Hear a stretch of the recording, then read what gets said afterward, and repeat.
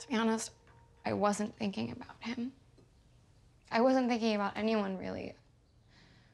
I wanted to be right.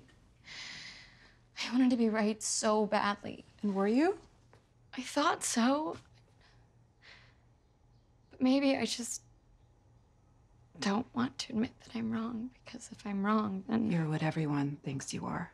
just a kid who has no idea what she's doing.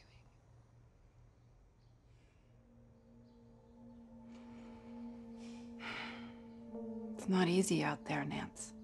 I know. People are always saying you can't, that you shouldn't, that you're not smart enough, not good enough.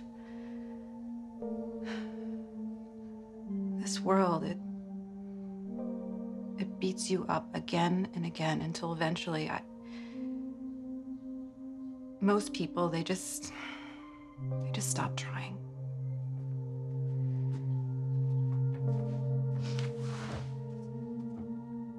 But you're not like that. You're a fighter.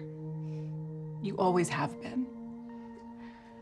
I honestly don't know where you get it from. Dad.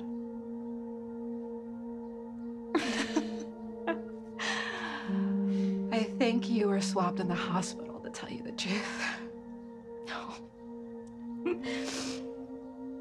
get it from you, Mom.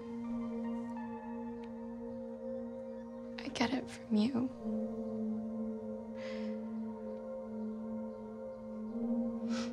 Well, wherever you get it from,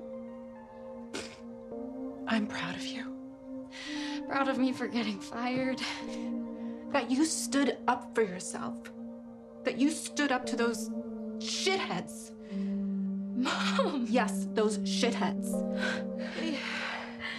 And if you believe in this story, look at me, Nancy.